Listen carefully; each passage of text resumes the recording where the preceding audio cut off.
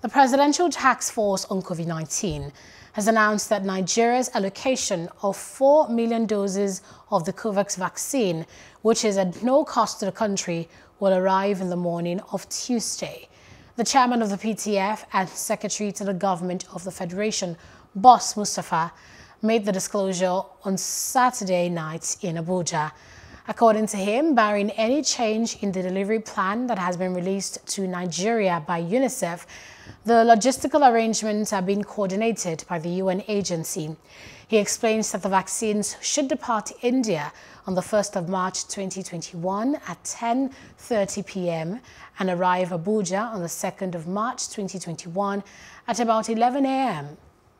Hello, hope you enjoyed the news. Please do subscribe to our YouTube channel and don't forget to hit the notification button so you get notified about fresh news updates.